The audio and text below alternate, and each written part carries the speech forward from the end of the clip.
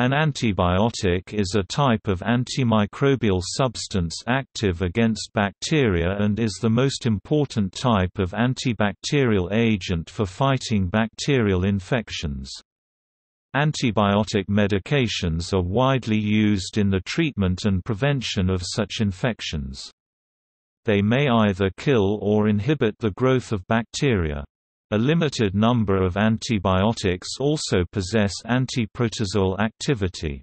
Antibiotics are not effective against viruses such as the common cold or influenza. Drugs which inhibit viruses are termed antiviral drugs or antivirals rather than antibiotics. Sometimes, the term antibiotic, which means opposing life, based on Greek roots, anti, against, and bisbiotic, life, is broadly used to refer to any substance used against microbes, but in the usual medical usage, antibiotics such as penicillin are those produced naturally by one microorganism fighting another, whereas non-antibiotic antibacterials such as sulfonamides and antiseptics are fully synthetic. However, both classes have the same goal of killing or preventing the growth of microorganisms, and both are included in antimicrobial chemotherapy. Antibacterials include antiseptic drugs, antibacterial soaps, and chemical disinfectants, whereas antibiotics are an important class of antibacterials used more specifically in medicine and sometimes in livestock feed.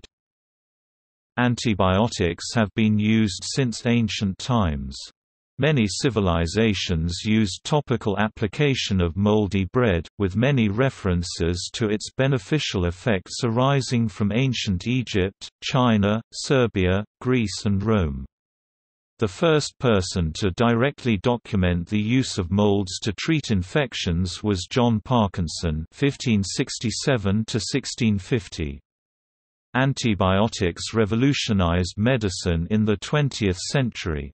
Alexander Fleming (1881–1955) discovered modern-day penicillin in 1928.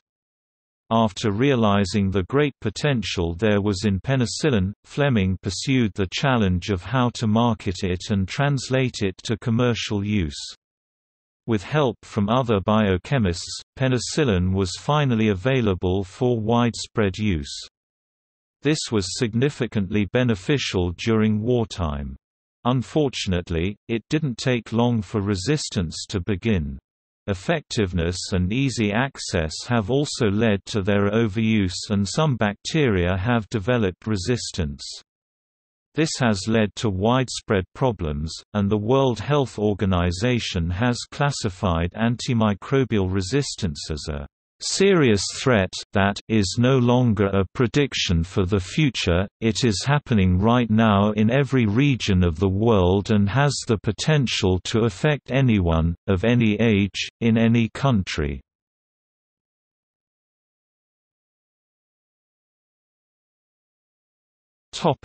Medical uses.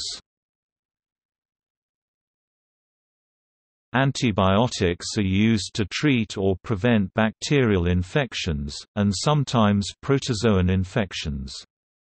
Metronidazole is effective against a number of parasitic diseases.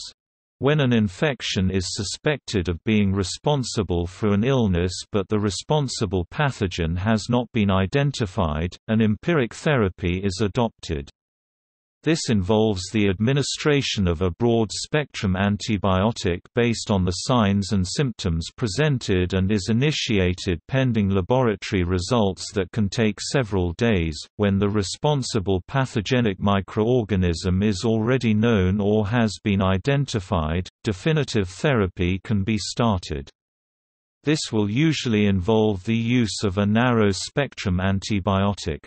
The choice of antibiotic given will also be based on its cost. Identification is critically important as it can reduce the cost and toxicity of the antibiotic therapy and also reduce the possibility of the emergence of antimicrobial resistance.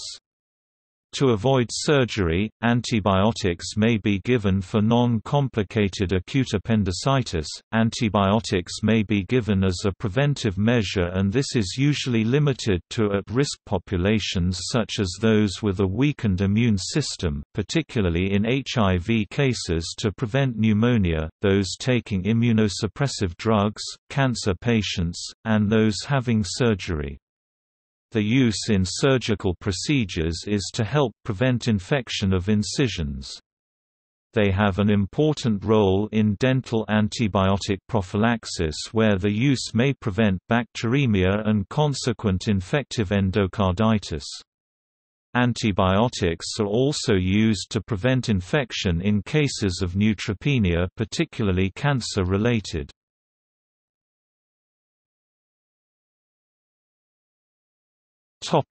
Administration. There are many different routes of administration for antibiotic treatment. Antibiotics are usually taken by mouth.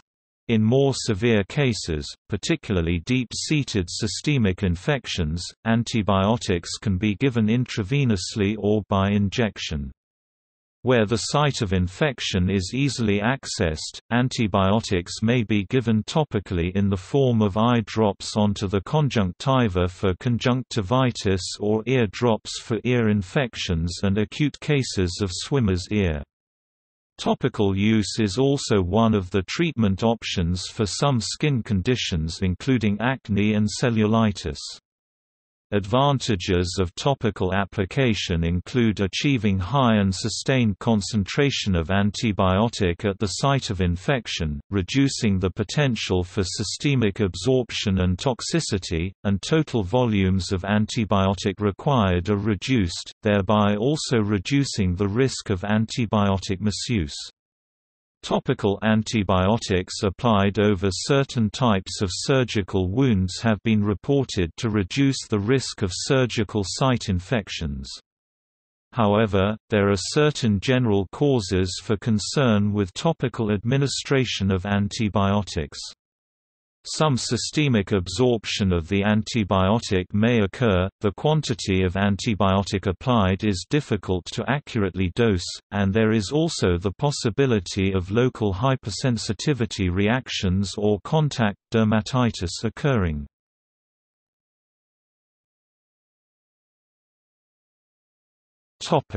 Prevalence.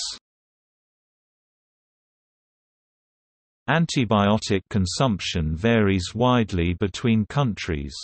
The WHO report on surveillance of antibiotic consumption, published in 2018, analyzed 2015 data from 65 countries.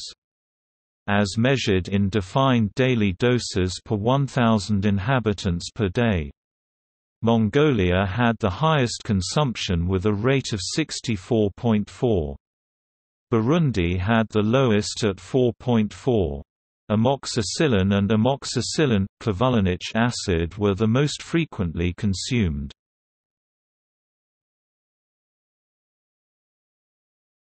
Topic: Side effects. Antibiotics are screened for any negative effects before their approval for clinical use, and are usually considered safe and well tolerated. However, some antibiotics have been associated with a wide extent of adverse side effects ranging from mild to very severe depending on the type of antibiotic used, the microbes targeted, and the individual patient. Side effects may reflect the pharmacological or toxicological properties of the antibiotic or may involve hypersensitivity or allergic reactions. Adverse effects range from fever and nausea to major allergic reactions, including photodermatitis and anaphylaxis. Safety profiles of newer drugs are often not as well established as for those that have a long history of use. Common side effects include diarrhea, resulting from disruption of the species composition in the intestinal flora, resulting, for example, in overgrowth of pathogenic bacteria, such as Clostridium difficile. Antibacterials can also affect the vaginal flora, and may lead to overgrowth of yeast species of the genus Candida in the vulvo-vaginal area. Additional side effects can result from interaction with other drugs, such as the possibility of tendon damage from the administration of a quinolone antibiotic with a systemic corticosteroid. Correlation with obesity. Exposure to antibiotics early in life is associated with increased body mass in humans and mouse models. Early life is a critical period for the establishment of the intestinal microbiota and for metabolic development.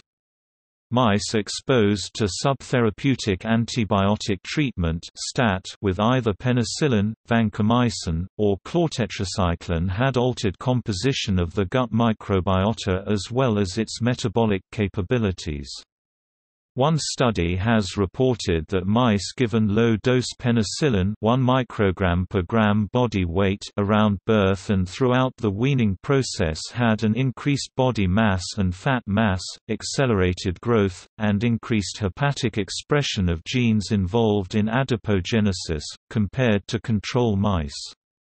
In addition, penicillin in combination with a high-fat diet increased fasting insulin levels in mice. However, it is unclear whether or not antibiotics cause obesity in humans. Studies have found a correlation between early exposure of antibiotics.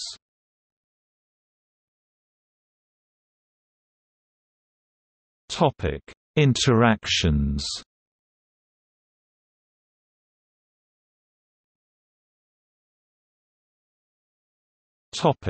Birth control pills. There are few well-controlled studies on whether antibiotic use increases the risk of oral contraceptive failure. The majority of studies indicate antibiotics do not interfere with birth control pills, such as clinical studies that suggest the failure rate of contraceptive pills caused by antibiotics is very low, about 1%. Situations that may increase the risk of oral contraceptive failure include non-compliance, missing taking the pill, vomiting, or diarrhea. Gastrointestinal disorders or interpatient variability in oral contraceptive absorption affecting ethinylestradiol serum levels in the blood. Women with menstrual irregularities may be at higher risk of failure and should be advised to use backup contraception during antibiotic treatment and for 1 week after its completion. If patient-specific risk factors for reduced oral contraceptive efficacy are suspected, backup contraception is recommended. In cases where antibiotics have been suggested to affect the efficiency of birth control pills, such as for the broad-spectrum antibiotic rifampicin, these cases may be due to an increase in the activities of hepatic liver enzymes causing increased breakdown of the pill's active ingredients.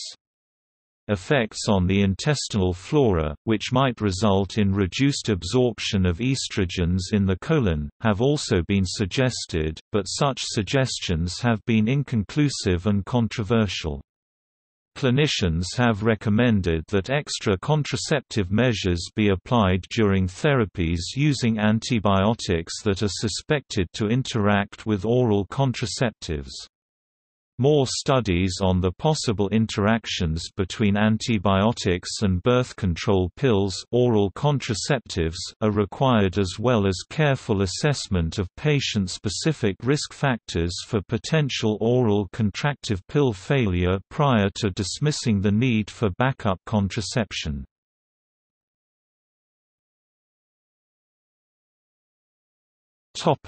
Alcohol. Interactions between alcohol and certain antibiotics may occur and may cause side effects and decreased effectiveness of antibiotic therapy. While moderate alcohol consumption is unlikely to interfere with many common antibiotics, there are specific types of antibiotics, with which alcohol consumption may cause serious side effects. Therefore, potential risks of side effects and effectiveness depend on the type of antibiotic administered. Antibiotics such as metronidazole, tinidazole, cefamandole, latimarcef, kevoprazone, keviminoxime, and furazolidone cause a disulfiram-like chemical reaction with alcohol by inhibiting its breakdown by acetaldehyde dehydrogenase, which may result in vomiting, nausea, and shortness of breath. In addition, the efficacy of doxycycline and erythromycin succinate may be reduced by alcohol consumption. Other effects of alcohol on antibiotic activity include altered activity of the liver enzymes that break down the antibiotic compound.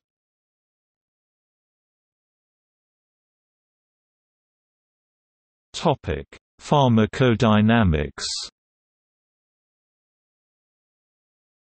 The successful outcome of antimicrobial therapy with antibacterial compounds depends on several factors. These include host defense mechanisms, the location of infection, and the pharmacokinetic and pharmacodynamic properties of the antibacterial. A bactericidal activity of antibacterials may depend on the bacterial growth phase, and it often requires ongoing metabolic activity and division of bacterial cells. These findings are based on laboratory studies, and in clinical settings have also been shown to eliminate bacterial infection. Since the activity of antibacterials depends frequently on its concentration, in vitro characterization of antibacterial activity commonly includes the determination of the minimum inhibitory concentration and minimum bactericidal concentration of an antibacterial. To predict clinical outcome, the antimicrobial activity of an antibacterial is usually combined with its pharmacokinetic profile, and several pharmacological parameters are used as markers of drug efficacy.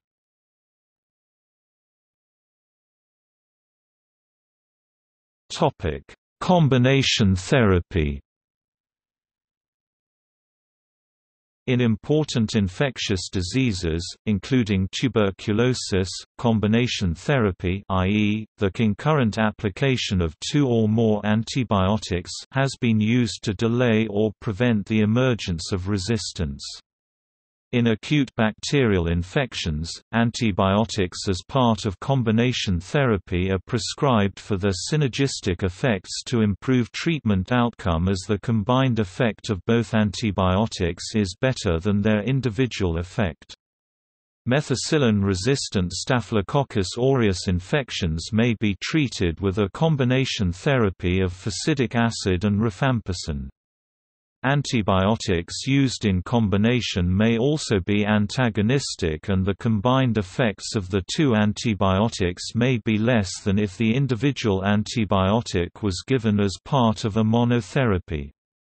For example, chloramphenicol and tetracyclines are antagonists to penicillins and USs. However, this can vary depending on the species of bacteria.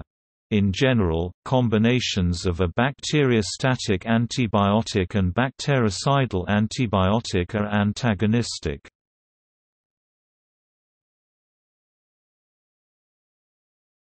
Topic: Classes. Antibiotics are commonly classified based on their mechanism of action, chemical structure, or spectrum of activity. Most target bacterial functions or growth processes. Those that target the bacterial cell wall, penicillins and cephalosporins, or the cell membrane, polymyxins, or interfere with essential bacterial enzymes, rifamycins, lipiamycins, quinolones, and sulfonamides, have bactericidal activities. Protein synthesis inhibitors, macrolides, lincosamides, and tetracyclines are usually bacteriostatic with the exception of bactericidal aminoglycosides. Further categorization is based on their target specificity. Narrow spectrum antibiotics target specific types of bacteria, such as gram-negative or gram-positive, whereas broad-spectrum antibiotics affect a wide range of bacteria. Following a 40-year break in discovering new classes of antibacterial compounds, 4 new classes of antibiotics have been brought into clinical use in the late 2000s and early 2010s, cyclic lipopeptides such as daptomycin, glycylcyclines such as tigecycline, oxazolidinones such as linezolid, and lipiamycins such as fidaxomicin.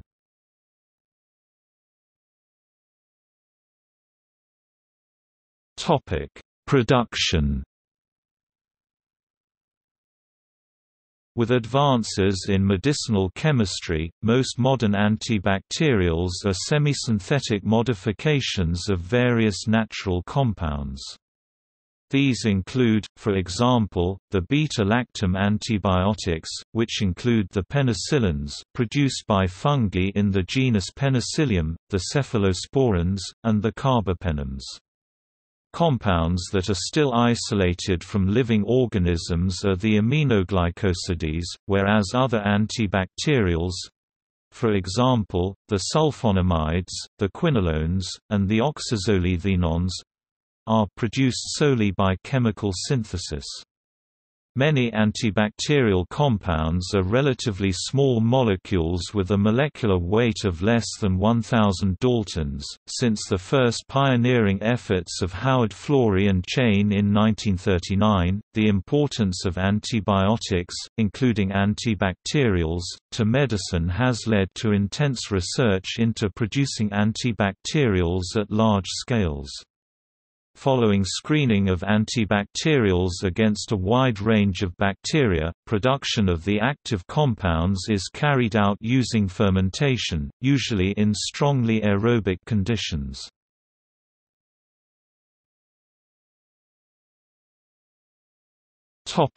Resistance. The emergence of resistance of bacteria to antibiotics is a common phenomenon. Emergence of resistance often reflects evolutionary processes that take place during antibiotic therapy. The antibiotic treatment may select for bacterial strains with physiologically or genetically enhanced capacity to survive high doses of antibiotics. Under certain conditions, it may result in preferential growth of resistant bacteria, while growth of susceptible bacteria is inhibited by the drug. For example, antibacterial selection for strains having previously acquired antibacterial resistance genes was demonstrated in 1943 by the Luria-Delbruck experiment. Antibiotics such as penicillin and erythromycin, which used to have a high efficacy against many bacterial species and strains, have become less effective, due to the increased resistance of many bacterial strains. Resistance may take the form of biodegradation of pharmaceuticals, such as sulfamethazine-degrading soil bacteria introduced to sulfamethazine through medicated pig feces. The survival of bacteria often results from an inheritable resistance, but the growth of resistance to antibacterials also occurs through horizontal gene transfer. Horizontal transfer is more likely to happen in locations of frequent antibiotic use. Antibacterial resistance may impose a biological cost, thereby reducing fitness of resistant strains, which can limit the spread of antibacterial resistant bacteria, for example, in the absence of antibacterial compounds. Additional mutations, however, may compensate for this fitness cost and can aid the survival of these bacteria. Paleontological data show that both antibiotics and antibiotic resistance are ancient compounds and mechanisms. Useful antibiotic targets are those for which mutations negatively impact bacterial reproduction or viability. Several molecular mechanisms of antibacterial resistance exist. Intrinsic antibacterial resistance may be part of the genetic makeup of bacterial strains. For example, an antibiotic target may be absent from the bacterial genome. Acquired resistance results from a mutation in the bacterial chromosome or the acquisition of extra chromosomal DNA. Antibacterial producing bacteria have evolved resistance mechanisms that have been shown to be similar to, and may have been transferred to, antibacterial resistant strains. The spread of antibacterial resistance often occurs through vertical transmission of mutations during growth and by genetic recombination of DNA by horizontal genetic exchange. For instance, antibacterial resistance genes can be exchanged between different bacterial strains or species via plasmids that carry these resistance genes. Plasmids that carry several different resistance genes can confer resistance to multiple antibacterials.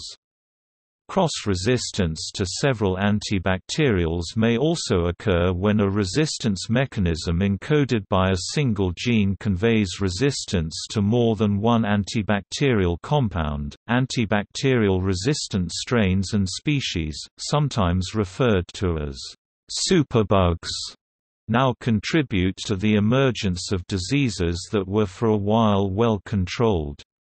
For example, emergent bacterial strains causing tuberculosis that are resistant to previously effective antibacterial treatments pose many therapeutic challenges.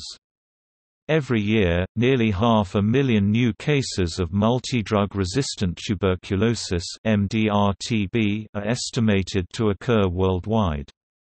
For example, NDM1 is a newly identified enzyme conveying bacterial resistance to a broad range of beta-lactam antibacterials. The United Kingdom's Health Protection Agency has stated that most isolates with NDM1 enzyme are resistant to all standard intravenous antibiotics for treatment of severe infections. On 26 May 2016, an E. coli bacteria superbug was identified in the United States resistant to colistin, the last line of defense antibiotic.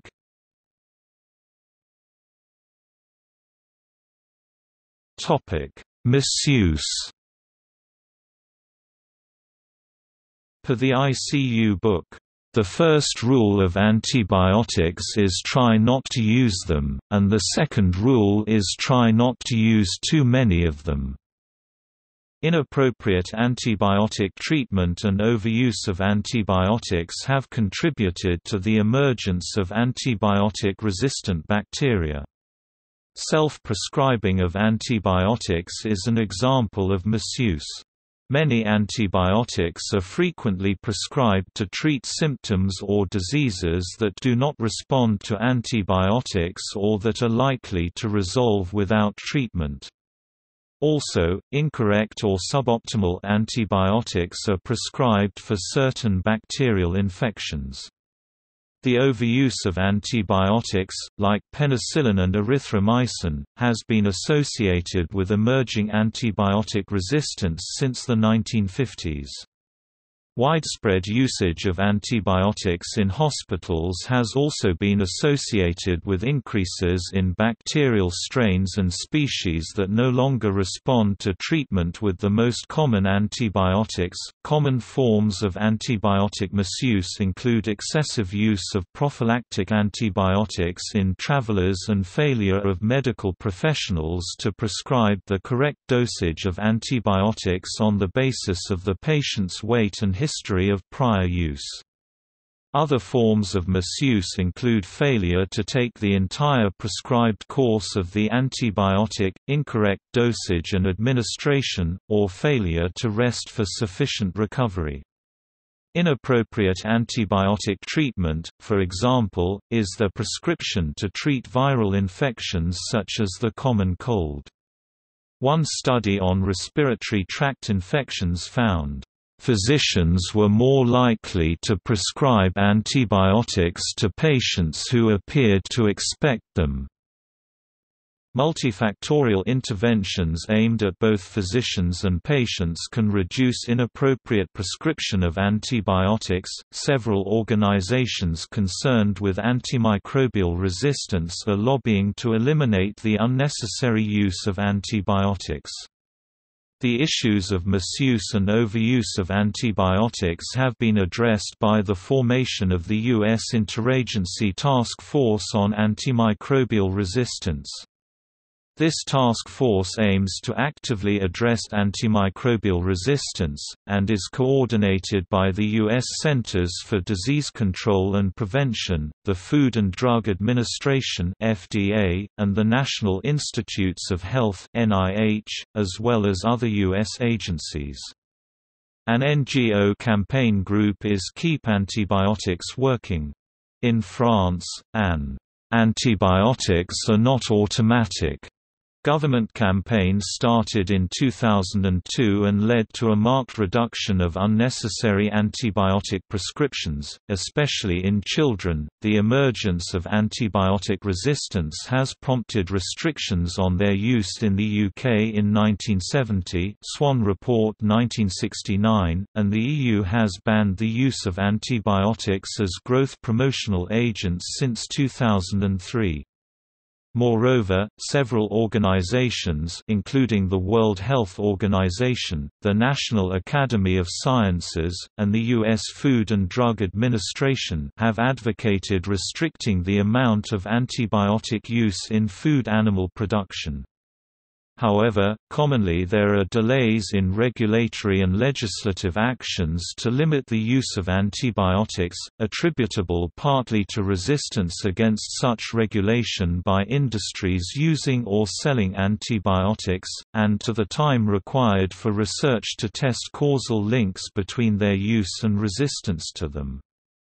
Two federal bills S.742 and H.R. 2562 aimed at phasing out non-therapeutic use of antibiotics in U.S. food animals were proposed, but have not passed.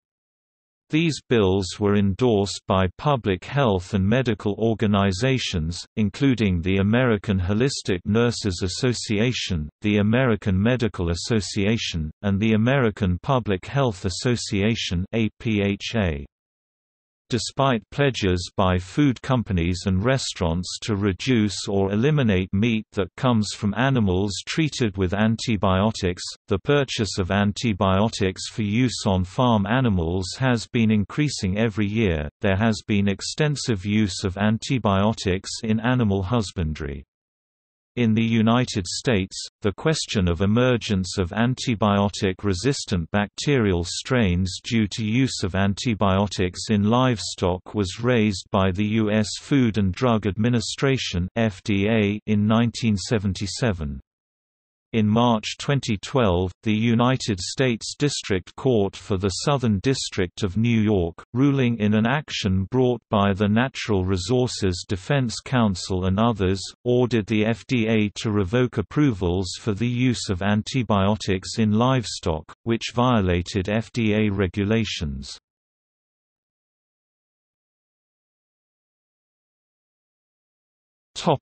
History. Before the early 20th century, treatments for infections were based primarily on medicinal folklore. Mixtures with antimicrobial properties that were used in treatments of infections were described over 2,000 years ago. Many ancient cultures, including the ancient Egyptians and ancient Greeks, used specially selected mold and plant materials and extracts to treat infections. The use of antibiotics in modern medicine began with the discovery of synthetic antibiotics derived from dyes.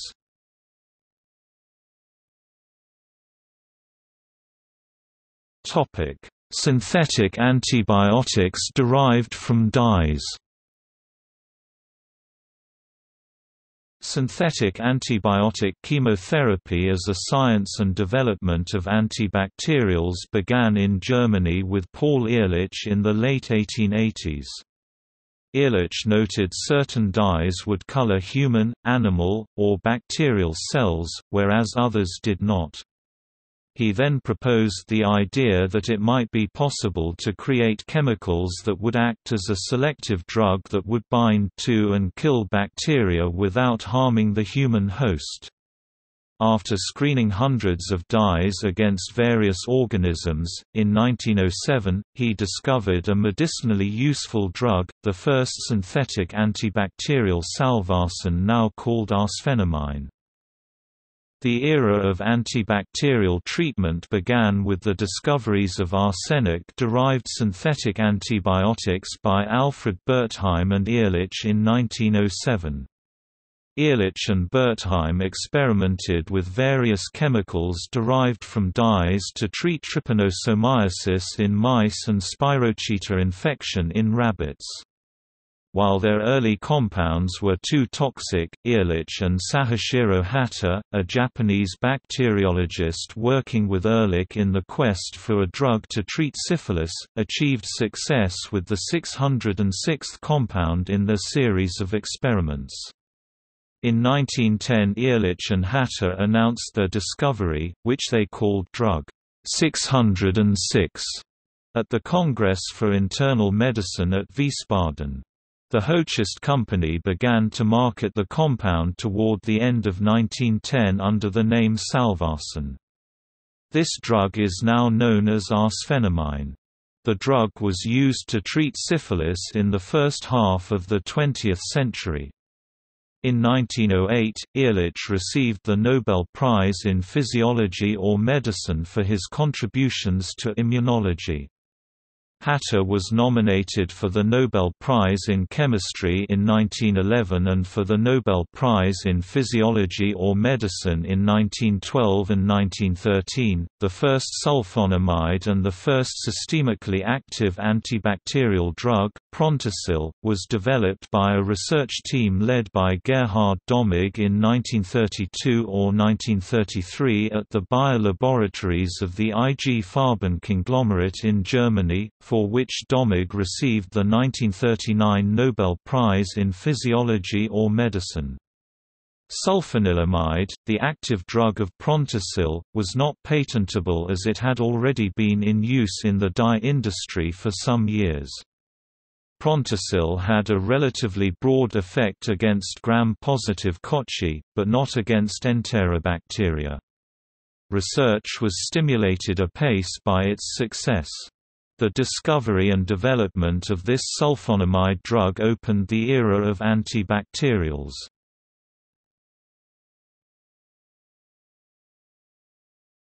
Penicillin and other natural antibiotics.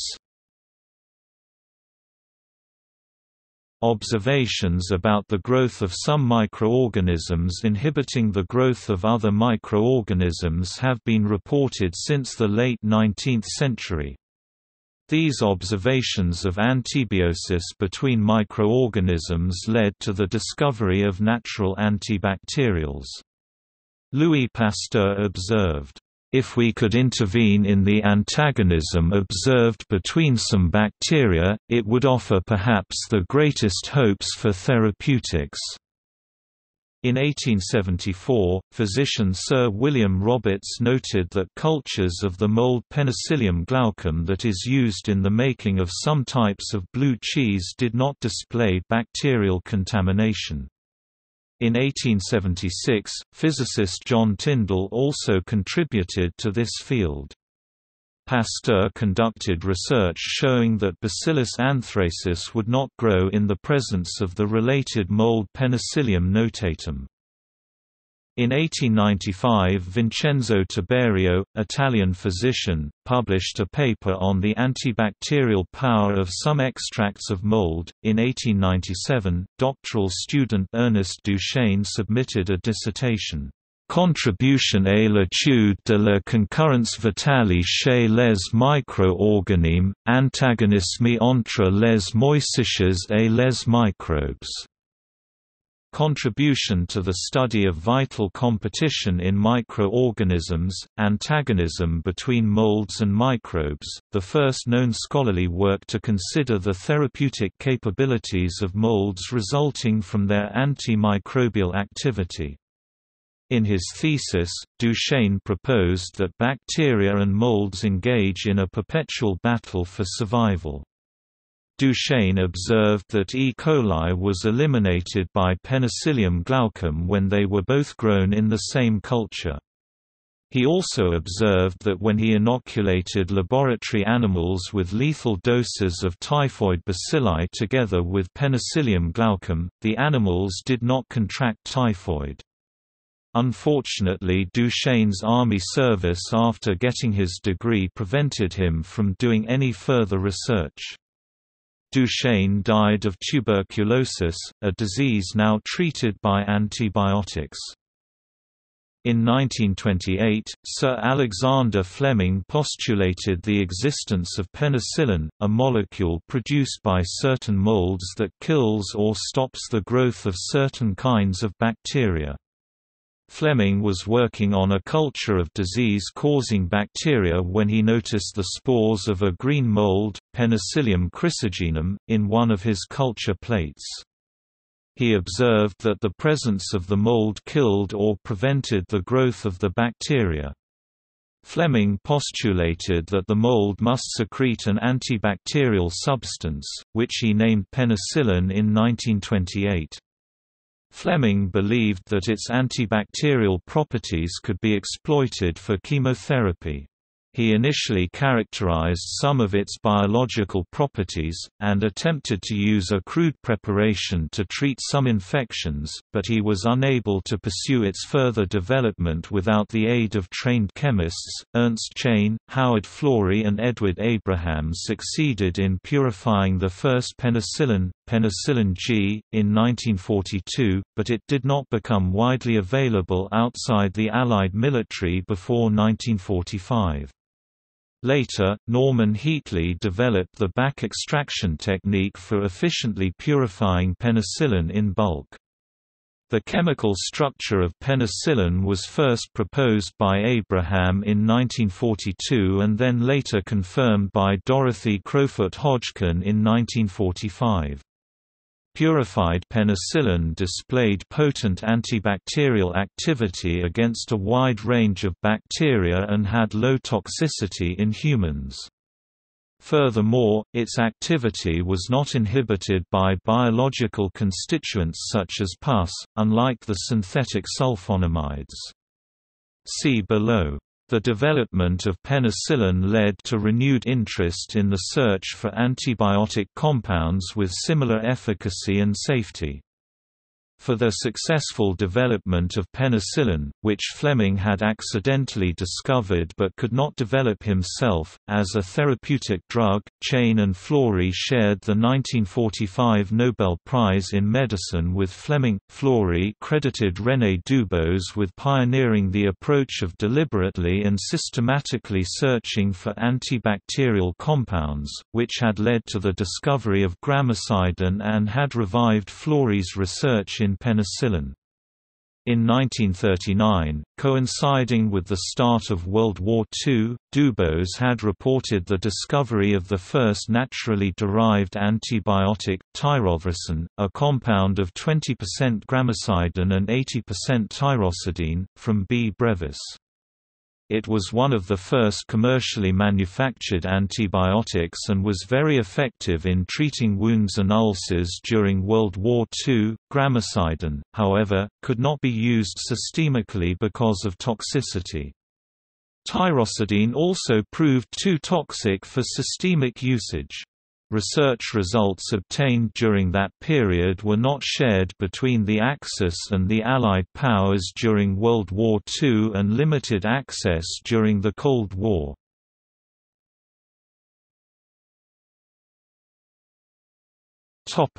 Late 20th century.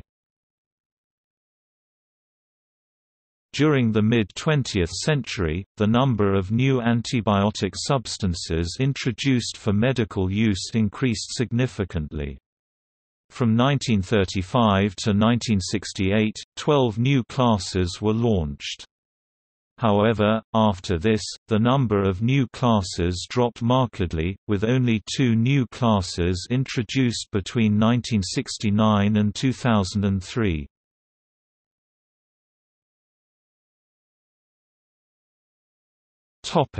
Etymology.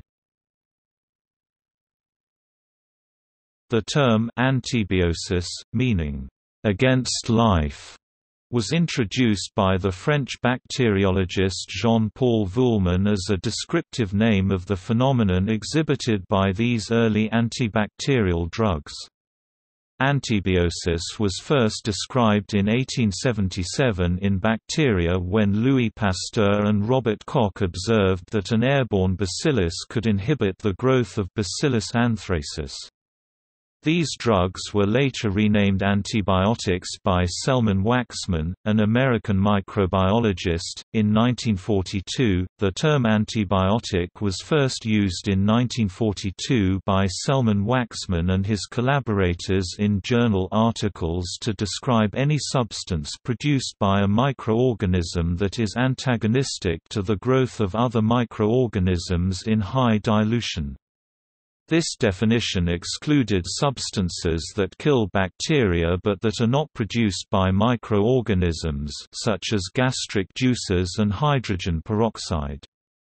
It also excluded synthetic antibacterial compounds such as the sulfonamides. In current usage, the term antibiotic is applied to any medication that kills bacteria or inhibits their growth, regardless of whether that medication is produced by a microorganism or not. The term antibiotic derives from anti plus biotikos, fit for life, lively, which comes from biosis, way of life, and that from bios, life.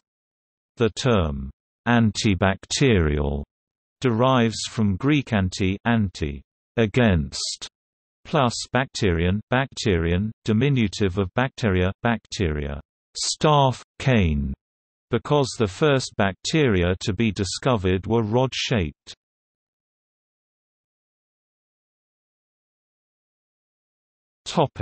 Research.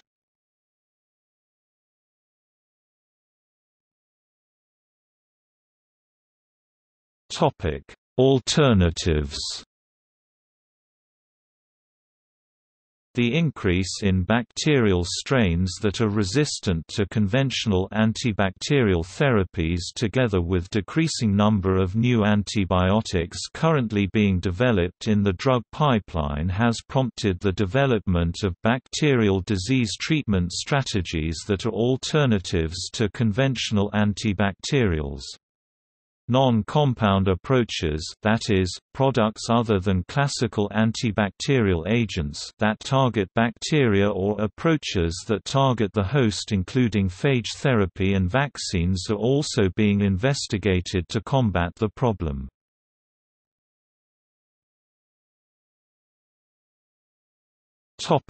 Resistance and modifying agents.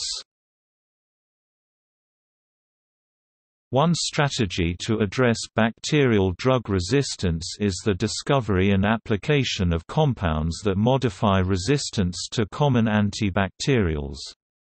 Resistance-modifying agents are capable of partly or completely suppressing bacterial resistance mechanisms. For example, some resistance-modifying agents may inhibit multidrug resistance mechanisms, such as drug efflux from the cell, thus increasing the susceptibility of bacteria to an antibacterial. Targets include the efflux inhibitor Phage beta-naphthylamide. Beta-lactamase inhibitors, such as clavulanic acid and sulbactam-metabolic stimuli such as sugar can help eradicate a certain type of antibiotic-tolerant bacteria by keeping their metabolism active.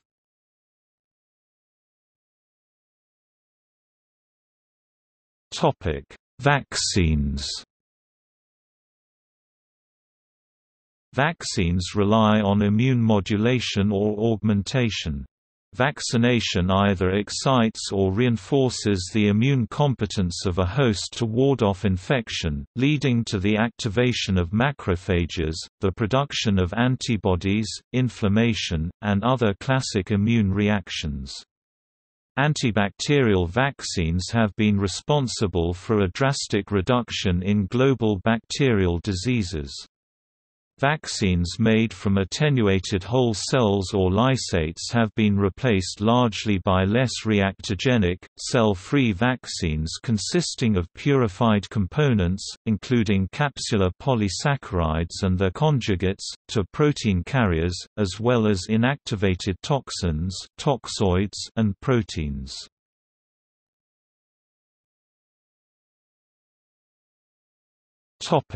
Phage therapy.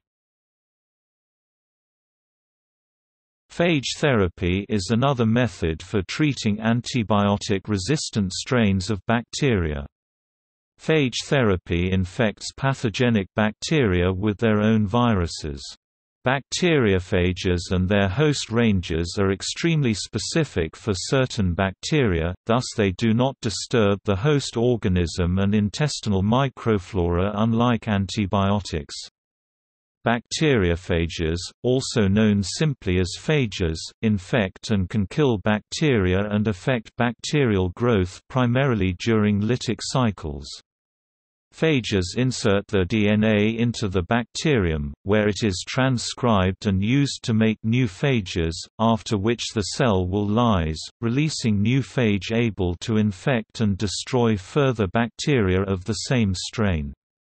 The high specificity of phage protects good bacteria from destruction. However, some disadvantages to use of bacteriophages also exist. Bacteriophages may harbor virulence factors or toxic genes in their genomes, and identification of genes with similarity to known virulence factors or toxins by genomic sequencing may be prudent prior to use. In addition, the oral and IV administration of phages for the eradication of bacterial infections poses a much higher safety risk than topical application, and there is the additional concern of uncertain immune responses to these large antigenic cocktails. There are considerable regulatory hurdles that must be cleared for such therapies. The use of bacteriophages as a replacement for antimicrobial agents against MDR pathogens no longer respond to conventional antibiotics remains an attractive option despite numerous challenges.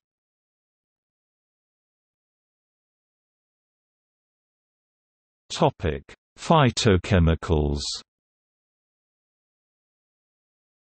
Plants are an important source of antimicrobial compounds, and traditional healers have long used plants to prevent or cure infectious diseases.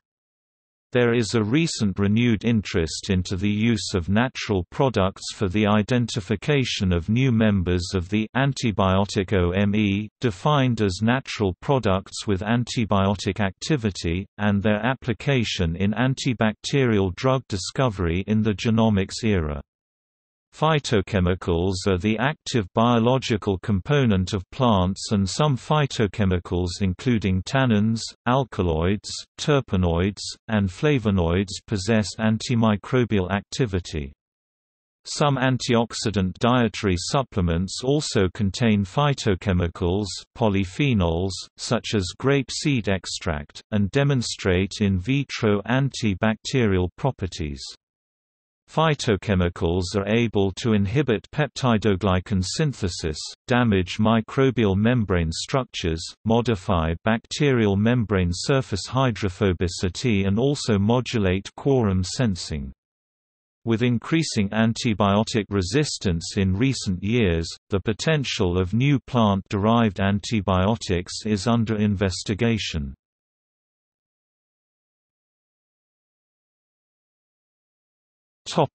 New antibiotics development. Both the WHO and the Infectious Disease Society of America (IDSA) reported that the weak antibiotic pipeline does not match bacteria's increasing ability to develop resistance.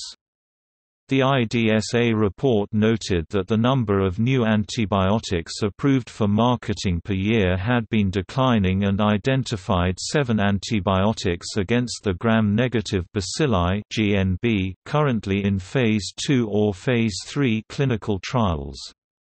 These drugs, however, did not address the entire spectrum of resistance of GNB.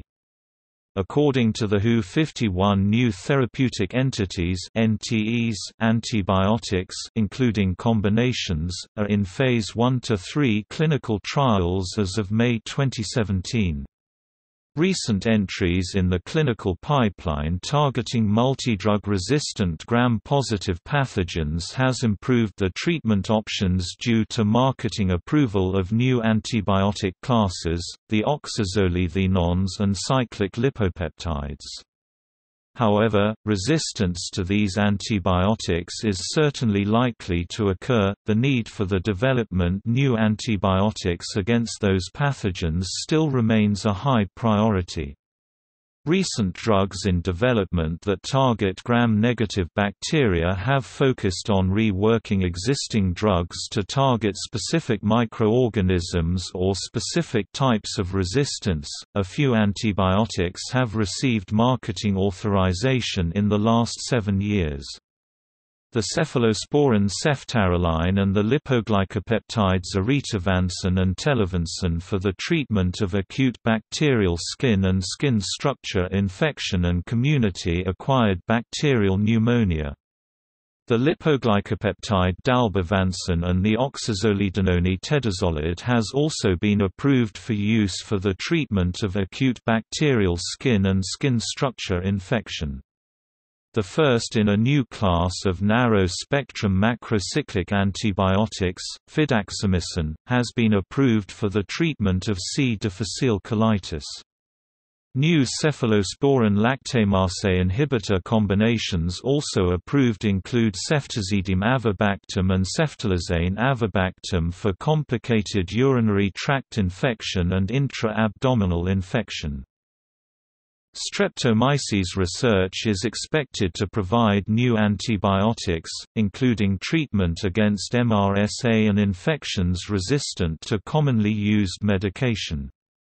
Efforts of John Innes Centre and universities in the UK, supported by BBSRC, resulted in the creation of spin-out companies, for example Novactor Biosystems, which has designed the Type B antibiotic-based compound NVB302 in Phase 1 to treat Clostridium difficile infections. Possible improvements include clarification of clinical trial regulations by FDA.